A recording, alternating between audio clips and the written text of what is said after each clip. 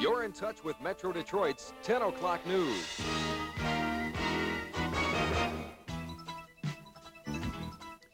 Good evening and a happy Thanksgiving to you and your family. Amir Makeson has this evening off.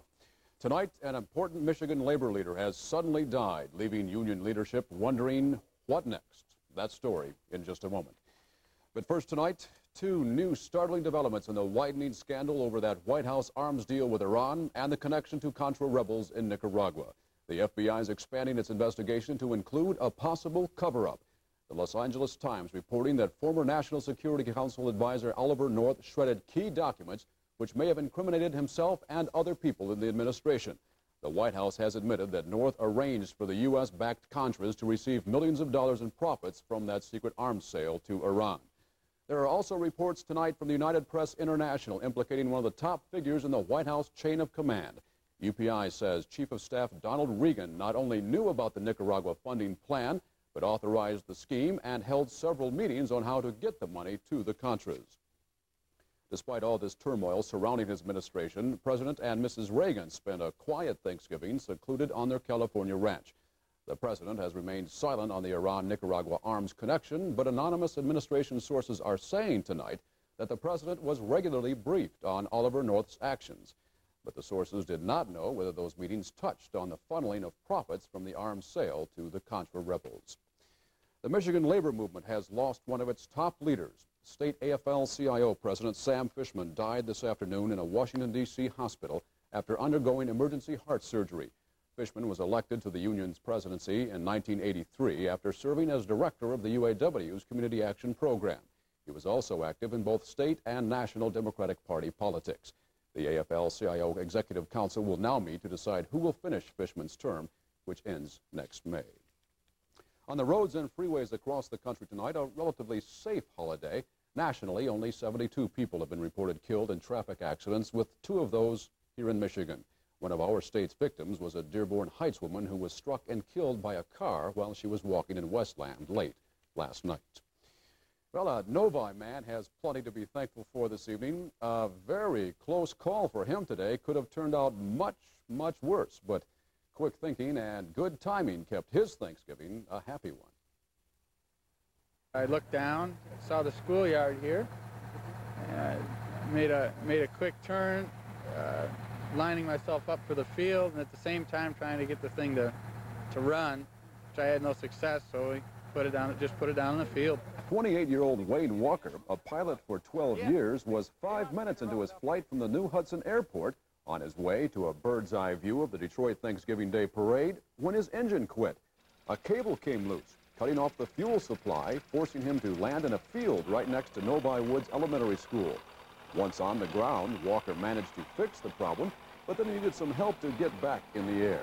I was pretty well scared at the time, but confident I would get it down. Maybe not in a beautiful picture, but down and me safe. I think that was the bottom line. Once out of the field, Walker was joined by a police escort to find his way to an impromptu takeoff strip on nearby 10 Mile Road. Quite a sight for onlookers, as you can imagine.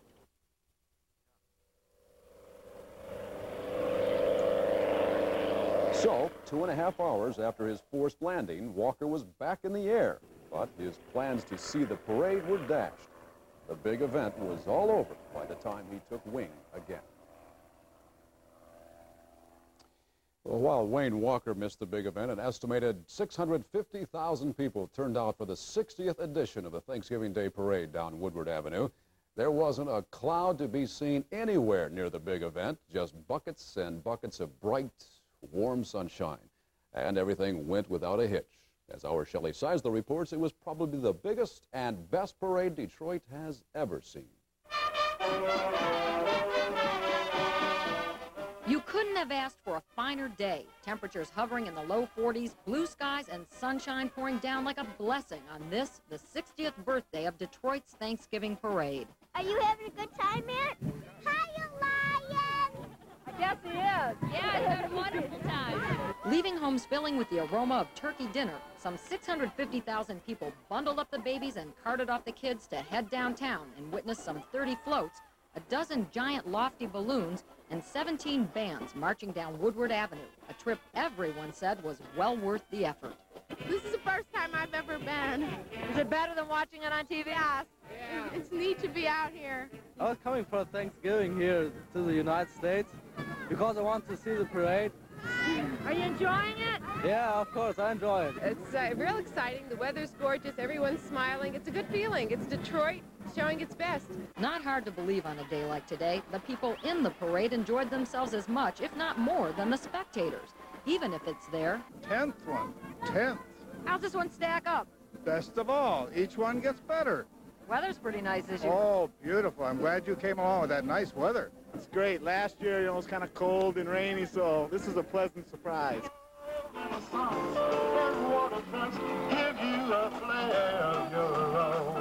A Detroit institution, the Blue Pigs helped sing in the holiday season, led down Woodward by a trio of the wackiest grand marshals ever, Daffy Duck, Bugs Bunny, and Sylvester the Cat. And Detroit letter carriers perused the curb, giving special delivery attention to the only mail that matters today. Put Santa on there. Happy Thanksgiving. Okay, good. Gotten a lot of mail for Santa Claus? We're getting more and more every day, and each and every one is going to be answered. Gonna make sure it gets right to him? Oh, it's going to get there. Believe me, it will. Michigan's finest, on horseback or on roller skates. So many things to see. But the sight everyone looked for, the best, was saved for last.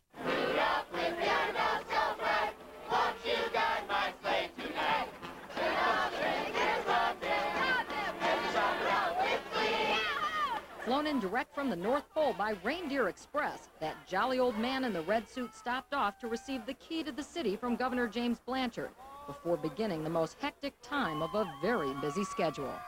1, 2, 3! The bands, the floats, the organization, the weather, it just couldn't have been any better. Parade organizers are going to have a tough time copying this year's event. But from the looks of this picture-perfect day, I'd say anything's possible. Happy Thanksgiving from the Thanksgiving Day Parade. I'm Shelley Czeizler, TV 50 News. Well, now, while Detroit loves a party, Thanksgiving, of course, is a special day set aside to enjoy the company of friends and family and to reflect on all the good things that have come our way in the past year. Many of us just take it for granted that there will be plenty to be thankful for as we sit down to that holiday spread. But for those of us who are down on their luck, it's a different story, as our Margo Williams reports. We ask your blessings on the food that we're about to share. This isn't the traditional Thanksgiving dinner most Americans can relate to, but for those who waited in a line that at times extended out the door, the Capuchin Soup Kitchen family is the only one they know. I'm very thankful that we got places like this. There's a lot of hunger in Michigan, but I'm really thankful to be here. Where would you be if you weren't here? I'd probably be at home just sitting around doing nothing. Hungry. I don't have a family to be with on Thanksgiving, and I'm here because this is the only way I can get a Thanksgiving meal. Please, don't interfere with the meal.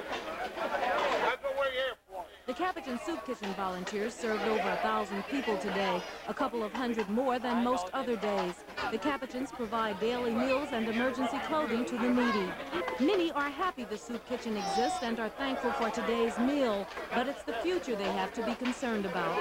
This gap could actually get so severe that there's really no hope left for the poor other than to come to places like this, and that's not what we're about. We want to be able to help people ultimately help themselves. There are a number of young people here, which is surprising. They've not been able to get into the job market because it's simply not open for unskilled, untrained people. Donations to the Capuchin Soup Kitchen have been good this year, and with Christmas coming, the soup kitchen can always use more food and more volunteers. The Capuchin Soup Kitchen has also provided over 800 food packages for families. It's a day that many have to be thankful for. In Detroit, Margo Williams, TV 50 News. Still ahead on the 10 o'clock news tonight, an historic event in the battle-weary Philippines as the government and communist rebels work to settle their differences. We'll bring you with a report of an amazing breakthrough in the early detection of one of our deadliest diseases, a major step toward treatment. A startling revelation about the final hours of an English king 50 years after his death. And it's Happy Thanksgiving for an out-of-work truck driver. His cash flow is well into the black tonight. We'll explain and bring you much more information in a few moments. The Green Bay Packers legged out a win while the Lions were left with a turkey. Highlights later in sports. A new test to detect one of the world's deadliest diseases is being hailed tonight as a major medical breakthrough. Researchers say a highly sensitive blood scan may be able to find cancer in its earlier and most treatable stages. This technique was developed at Boston's Beth Israel Hospital and appears to fulfill a long-time goal of cancer research. That is, pinpointing a clear and measurable difference between people who have cancer and those who do not. But scientists caution us that much more research is needed before it's determined whether this test can be used to screen healthy people for cancer. On January 20th, 1936, King George V, grandfather of Queen Elizabeth II, died, officially of bronchial congestion complicated by a weak heart. Now, 50 years later, we learn that the ailing king's death was speeded along by his personal physician, Lord Dawson. Dawson's biographer has uncovered the doctor's memoirs in which he details the ruler's final hours. Dawson admitting he used injections of morphine and cocaine with the approval of the royal family to hasten the king's death, and that he timed the monarch's demise to ensure that the news would make the morning newspapers. An historic occasion today in the embattled Philippines, where government and communist negotiators have signed a ceasefire agreement, the first in 17 years of fighting. The pact comes 3 days short of a government-imposed deadline, and it doesn't go into effect until December 10th. But only hours after it was signed, sporadic fighting was reported. Significant differences still stand in the way of a permanent accord, including a rebel demand that the government close the big U.S. military bases in the Philippines. Steve Pagan of Southern Florida can be especially thankful this holiday evening. Pagan was one of 24 radio listeners who won the chance to win up to $1 million in cash. He had the right key that opened a special safe containing those $1 million, mostly in $1 bills. All he had to do was run in and scoop up the money with his hands, as much as he could carry out in 1 minute, 45 seconds. He didn't get the million, but he did manage to grab $16,188. It only took 8 trips to the vault. And here's why Steve is especially thankful. As an unemployed truck driver, Pagan recently had to file for bankruptcy. And the money he grabbed is just enough to pay off his debts and start over again. Happy Thanksgiving, Steve. Well, Ray, it's not a happy turkey day for our Lions up in the Silverdome. It turned out to be a real turkey shoot. For sure. And if Steve could tackle, the Lions could use him, because the Lions could have used a tackler on the last play where they gave up that touchdown to Green Bay. We'll talk about it in just a moment.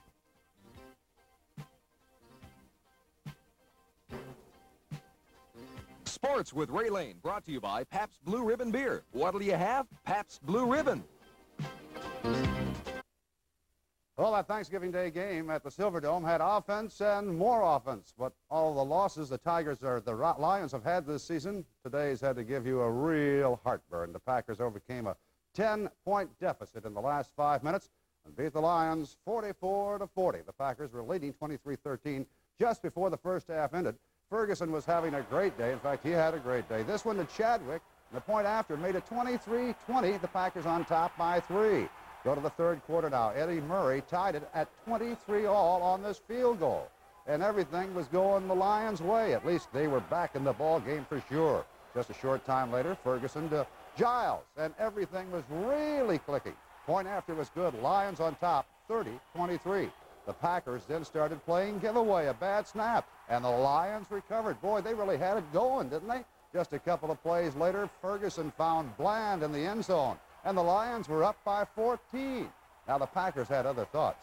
Right to Stanley, and the steamer goes all the way. No problem. Lions up by 7 going to the fourth quarter, and again the Pack playing giveaway. Galloway on the interception, gets almost into the end zone, pulls up and tackled just around the 5-yard line. The Lions could get only the Murray field goal after that interception, but it's okay. 40-30. Hang on now, fans. Here we go. First, a costly mistake by the Lions defense coming up. Somebody forgot their man out here, and he's on his way. No, he's not going to go for a touchdown, but hang on. He sets it up, and the Packers are on their way, really, capped off by this little swing pass for the touchdown. Okay, time is running out. We've got about a minute left, so don't worry. But the Lions are forced to punt with about a minute left. And Stanley was there. Watch some of the quick moves he makes right now, starting out. Oops, reverses his field. He's on his way. He may go all the way. He is going to go all the way. 83 yards for the winning score, 44-40, as the Lions were left with just the dressing. at Dallas. The Seattle Seahawks were just too much for Dallas today, 31-14. Craig on the passing end, Largent on the receiving end as the Seahawks scored the first 4 times they had the ball. A turkey day for hometown Dallas fans. In college football tonight, top-ranked Miami having no problem with East Carolina. The Hurricanes leading 29-10 in the fourth quarter. And even though Vinny Testaverde was not a quarterback, the Hurricanes still had passing from backup, and that is Jeff Torretta hitting Irvin on his second TD of the game. Bragging rights for the state of Texas. In the third quarter, Texas A&M 3, Texas 3. That game in the rain as the Aggies, big favorites, are finding the going tough. Some great hitting on both sides. And finally, just before the half ended, A&M tied it up 3-3.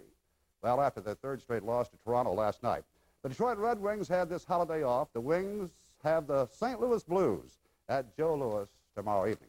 And after a week off, the Detroit Pistons return to work tomorrow night at the Silverdome. The Milwaukee Bucks again provide the opposition. And as a bonus, the San Diego Chicken will be on hand to please or displease a lot of people.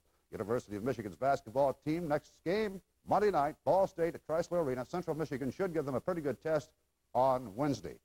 And guess who was in New York today? A fellow by the name of Jack Morse talking to George Steinbrenner. Oh. And you don't think he's looking for a few $million in a long-term contract? No. I think so. No, he's not going to leave Detroit. We hope. Hope you had a good holiday. Yes, I did. All right. Thank you, Ray. Well, as we wind down from our Thanksgiving activities, what better way to get into the Christmas spirit than make a stop at the Riverview Ballroom at Cobo Hall.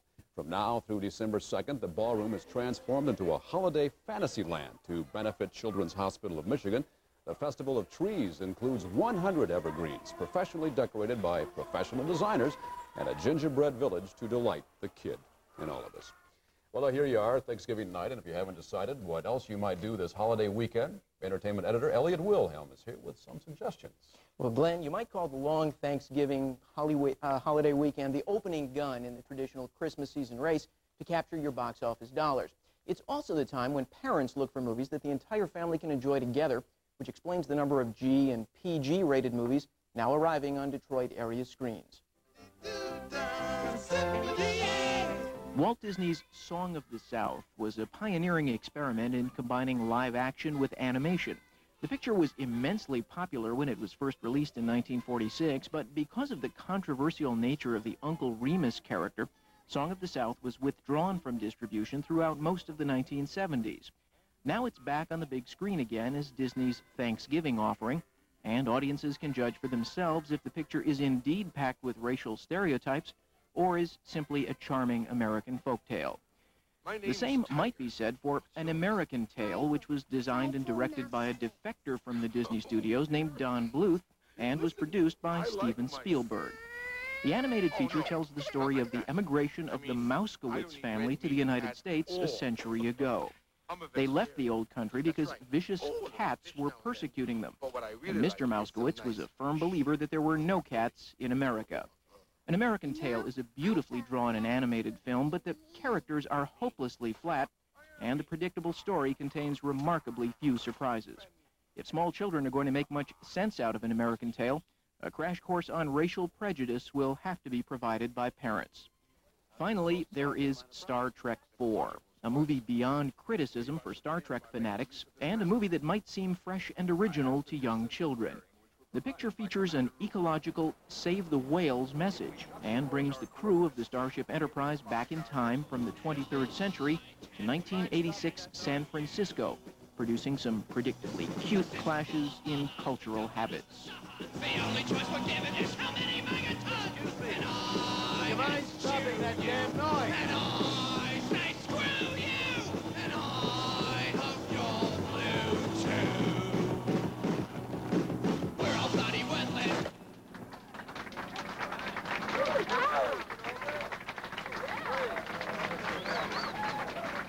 Of all the entertainment to be found at the movies this weekend, Star Trek IV is probably the one film that everyone in the family from ages 7 and up can enjoy together.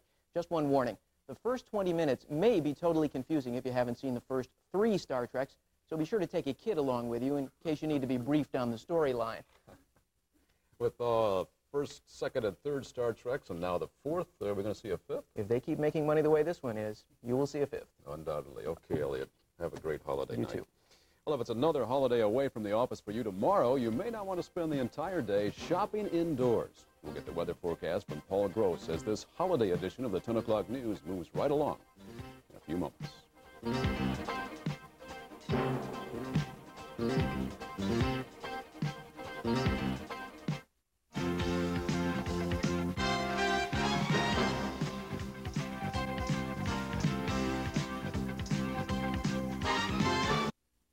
Well, of course, thousands of people enjoyed the parade down Woodward today, and we can't say it was a turkey of a day, much to the contrary. Oh, only for the turkeys. It was just a beautiful day, and would you believe we have a couple of more coming for you? Wonderful. Oh, it looks great. Outside right now, we have clear skies, 34 degrees and falling. Relative humidity, 92%.